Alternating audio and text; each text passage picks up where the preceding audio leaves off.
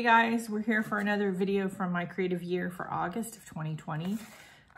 If for some reason you found this on YouTube and you don't know what my creative year is, it's a Facebook art group and this video is unlisted, so I don't know how you did that, but welcome. And if you want to join, the link for the art group is in the description below. This year for 2020, we're working on color. And we're playing with colors and color combinations and using color in our work and using color in different ways and just experimenting.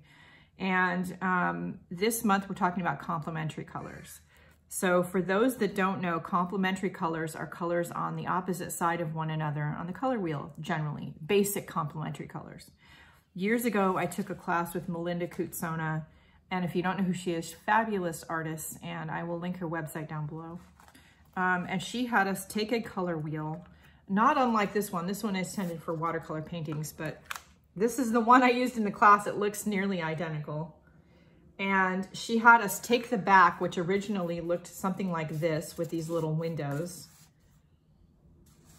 And this arrow, so if you put it here to this orange, the complement to that is straight across the color wheel to here. Now you can do a split complementary and get 3 colors.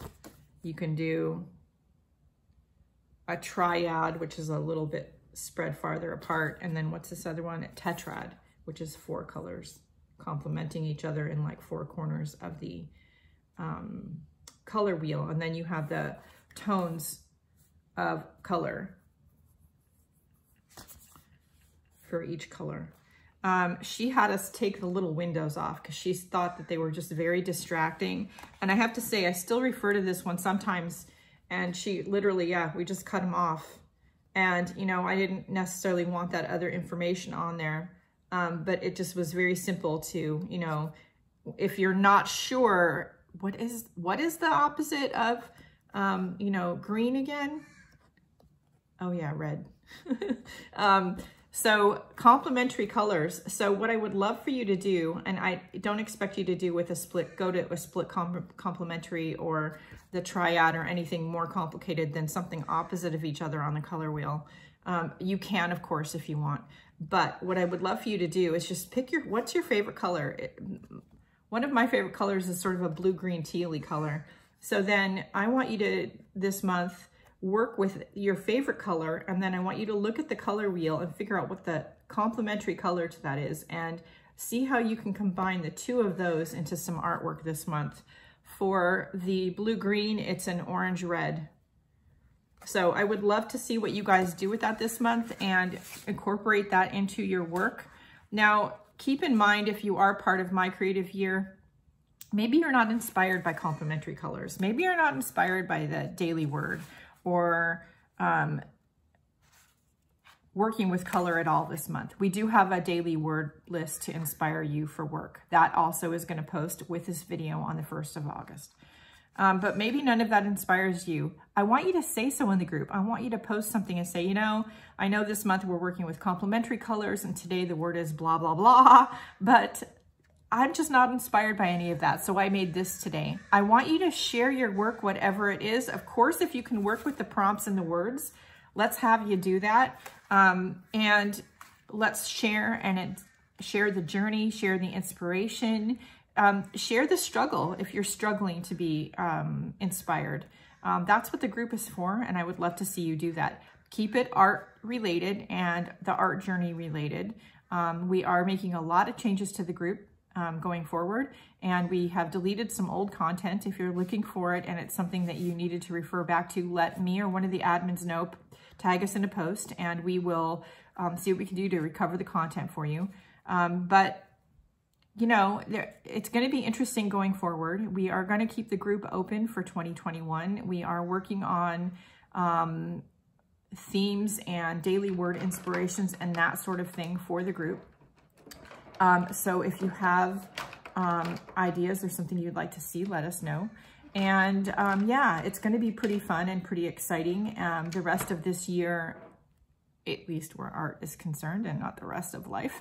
2021 looks to be equally as fun and exciting. I will tell you too that when I am, I have these huge giant color wheels. Most of the time I just use this little one. It's the same, only pocket size.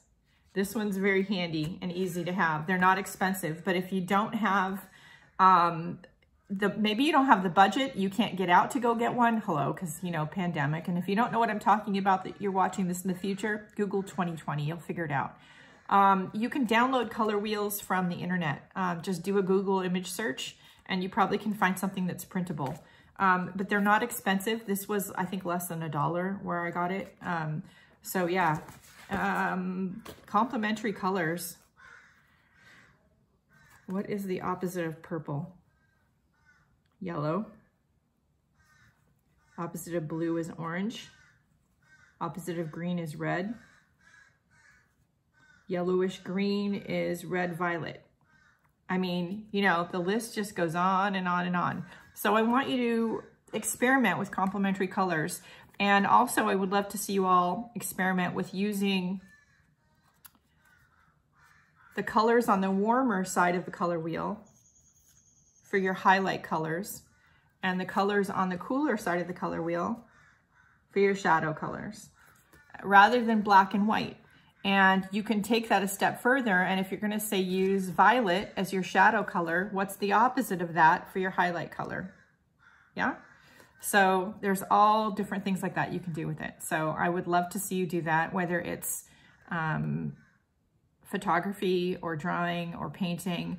Maybe you want to see, if you're a writer, you want to see what can I do with the idea of complementary colors in my writing. I don't know where you'd go with that. I'm not a writer by nature necessarily, but the idea is interesting. I don't know if you can go anywhere with that, but the idea is interesting. So I'd love to see what you do.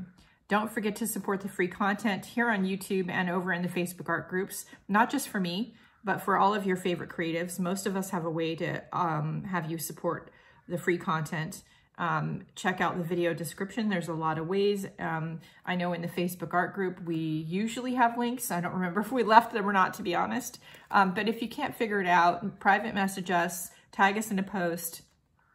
We can share what the way is to support free content. For me, the easy one is Etsy, but I also have Patreon, PayPal tip jar, like a bunch of stuff. So, but most of your favorite creatives have a way, and if you can't figure it out, ask them, because they're probably, you know, for whatever reason, just not publishing it. But I'm sure most of them have a way. So ask. Don't forget to stay safe, stay healthy, stay creative, and above all, go out and do something nice for yourself, because you deserve it. I'll see you later. Bye, guys.